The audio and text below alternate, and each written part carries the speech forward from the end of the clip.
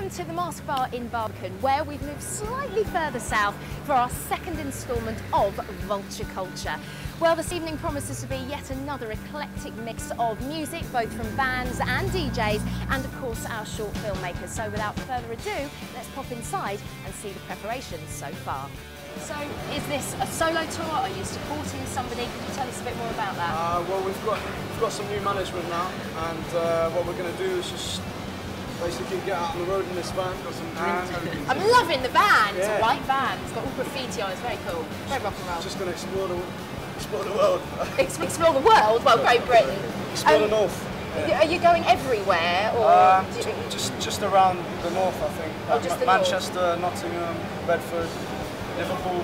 We're going to do the Cavern Club soon where the Beatles play. Ah, that's got to be a bit of an omen, hasn't it, for a good thing to come? Allow me to introduce you to Red Eye Banquet. The boys are here. I think you should introduce yourselves first of all, so I'll start with you. Michael, nice to meet you. Chris, play drums. Edward, James. Fantastic. You are Red Eye Banquet. First of all, interesting band name. What's the history behind it? It's basically it's a posh word for the Munchies. Is a friend of mine, hateful with science fiction, lives through half open eyes, and by her own admission, she is no alibi. I know that you have made some mistakes, just goes to prove you are a friend of mine. One of you was used, one was misspelled. You win, you lose, you are a friend of mine.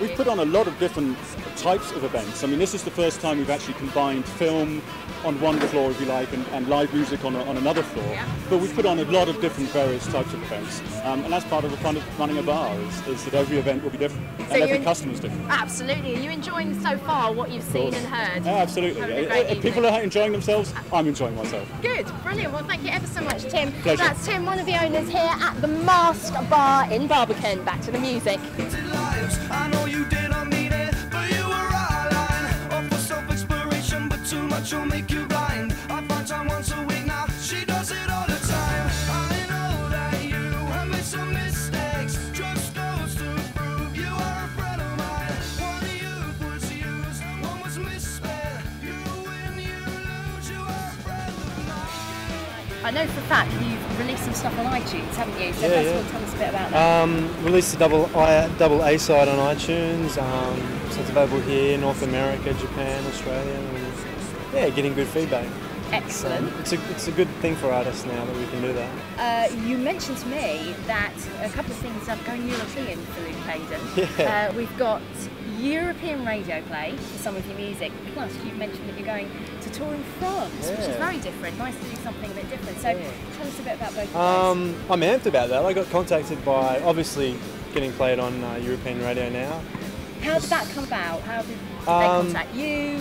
A bit of both. Some people contacted me and then I thought, oh, okay, wow, there's something happening here. So then we contacted a few radio stations. A tour promoter contacted me in France and he said, we want to get you out to France. We want to get you out to France.